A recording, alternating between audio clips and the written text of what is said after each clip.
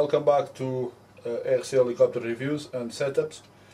Now, in the last video we saw this mini helicopter flying, but if you remember, he kept going backwards. Again, that's the problem with most helicopters, even the big size helicopters. It's tail heavy. Almost every helicopter is tail heavy. So what I did is I added a watch battery on the front there. You can see I put a bit of sellotape for now, but I'm going to show you where I'm going to put this battery so it doesn't look so bad being on the front of the helicopter. Now this battery watches, you can actually go to a watch place, to a watch shop, and ask them for old batteries. They just give it to you. Okay, just tell them you're a modeler, and you know, they give it to you for free. Now let's see him fly in the battery there. So I just do this so to pre-test it. So as you can see, it becomes much more stable. So in any helicopter, okay, really the secret of a good flying, a good experience is balance. Always try and balance your helicopter as much as possible. Makes it much easier, okay? Even though some people say this is a toy, it still can hurt you, okay? It still can hurt you, this little thing. Okay, so let's see if it's come on. So it's just failed to link here. Let's turn it off. Turn the radio on again. And turn the helicopter on after, see if it links. Okay, and there it goes. So as soon as the light starts flashing, it's ready to go. Now you can see the difference.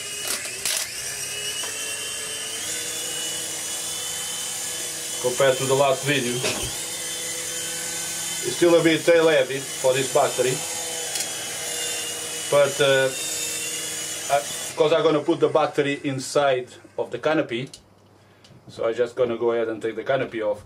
You will notice, because the battery is going to be right at the edge, so it gives a bit more leap to the front of the helicopter.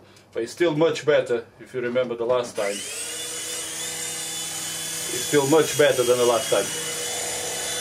Okay, you can see it pretty much stays in one place. Now when this happens, it's moving around because of the wind coming from the blades. So let's go ahead and put the battery. So I'm going to put the battery inside of the canopy. To do that, turn this off.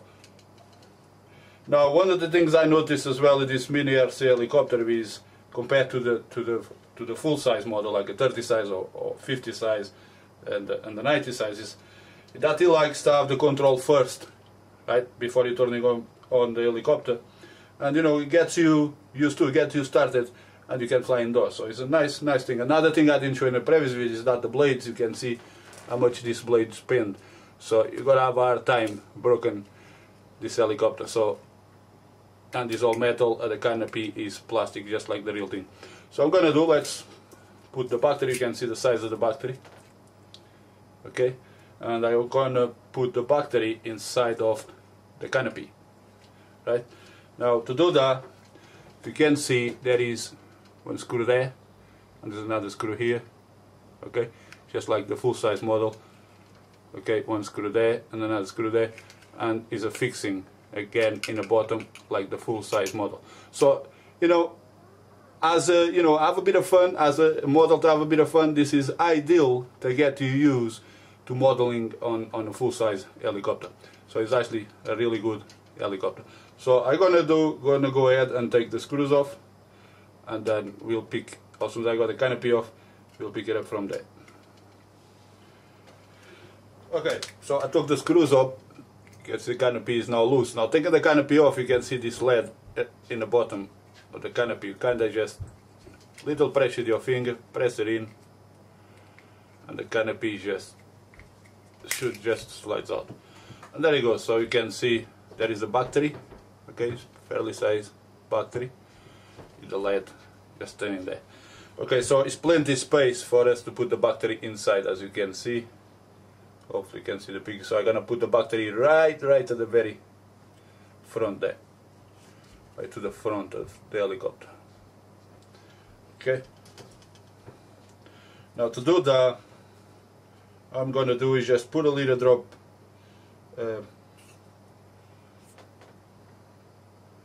I put a little drop of silicone. Okay, gonna put a little bit of silicone. Any silicone will do any color because you're not gonna see it anyway. And then just put the battery into the silicone and let it dry. So let me do that, and we'll get back in a minute. Okay, there you go. So I put a bit of grey silicone. You can see, just about to see the battery there, and just waiting to dry, and then put it back on.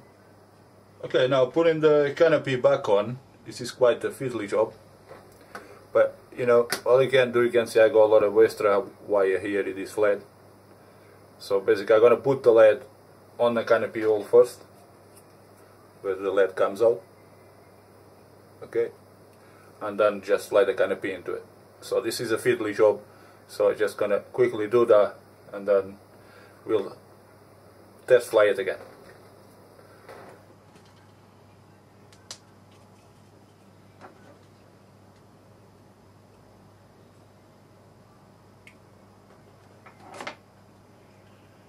Just going to use the screwdriver to help me push the LED through. There it goes. And now putting the canopy, just make sure the wire is not going to get on the way.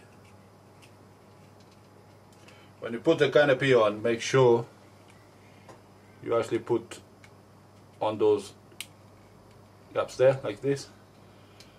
There it goes, the screws is aligned, everything's aligned, and now we just screw it. So let's screw this.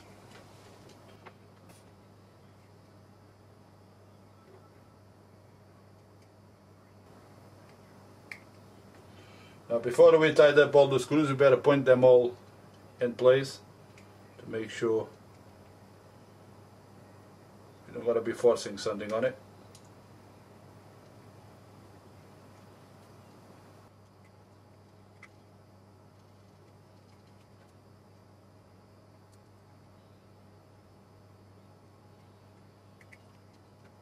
Okay, another thing to point out is when you're screwing the canopy back, okay, you don't need to, you know, go too hard with these screws. You just basically screw them back in, and as soon as they touch, you feel there is pressure. That's it, okay, because this is very, very weak.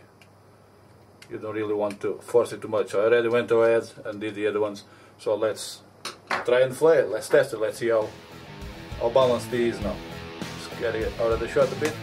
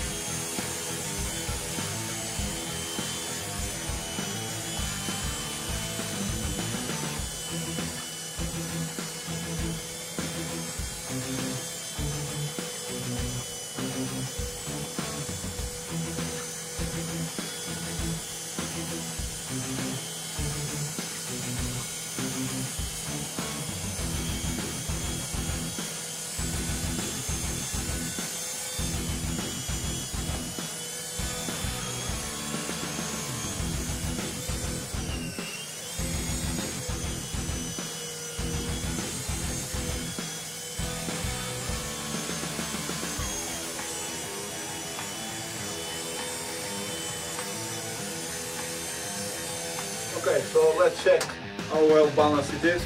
Okay.